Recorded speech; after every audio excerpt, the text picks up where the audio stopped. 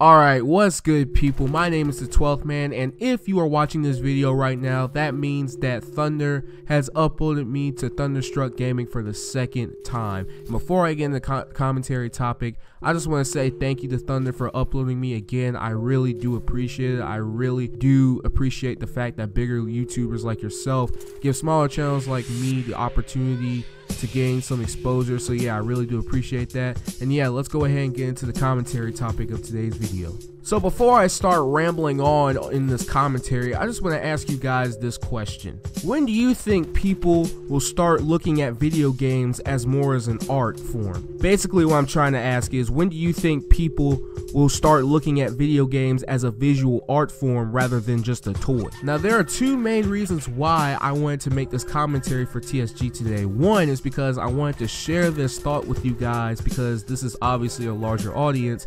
And two, I wanted to make this commentary due to some recent events that have happened a few days ago. If you guys really haven't been keeping up with a lot of video game news, you should know that Target in Australia removed Grand Theft Auto 5 from all of their store shelves due to a bunch of feminists, or what I like to call feminazis, because they were mad that the game was offensive towards women. Now I will say this, I'm pretty sure that these feminazis do not know the concept behind Grand Theft Auto. You see guys, GTA is a satire on our modern day culture. Basically, it's a game that is not supposed to be taken seriously. Yes, there are a lot of real life controversial topics in there, but what Rockstar does is they take all of those controversial topics, throw it in their game, and make it a social commentary on whether or not those things should exist in the real life.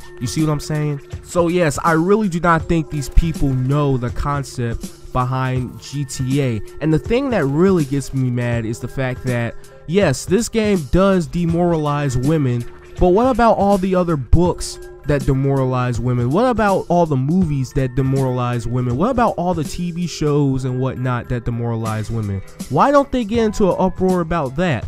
But no, they have to come at the video games. I am really tired of people coming at video games, not because of their content, but because they're games. You see, I think video games should be treated as a visual art, just like television shows, just like movies, and just like books. Video games should be in the same category as all that other stuff. I mean, just think about all of the controversial topics that filmmakers have put in their movies. Racism, sexism, war, hatred. Think of all of the controversial topics that are in movies. But you see, the thing is that when those topics are in those movies, normally those movies are critically acclaimed. People are saying that these are some of the greatest movies of all time that deal with very controversial topics. The same can be applied with books and TV shows. All of these entertainment mediums except video games can step out of the box and push the envelope and try to talk about something daring, but apparently video games can't. Now I know a lot of you guys probably won't remember this, but a few years ago there was a developer by the name of Atomic Games who were getting ready to make a game based on one of the most deadliest battles in Iraq called Fallujah. The game was going to be called 6 Days of Fallujah. Now they did get a publisher. Konami was supposed to be publishing the game. But when the game was announced, a lot of people were up in arms. There was a lot of backlash. Therefore, Konami backed out and Atomic Games had no publisher for the game. Therefore, they went out of business a few years later. Now, I'm not saying the backlash was dumb because, yes, this was a very controversial game considering the fact that the battle in Fallujah was a more recent event. And both sides, people who wanted the game to come out and people who didn't want the game to come out, had some pretty valid arguments. And keep in mind that the people at Atomic wanted to make this game because soldiers who fought in Fallujah came to them and said that they wanted people to see what it was like fighting in Fallujah.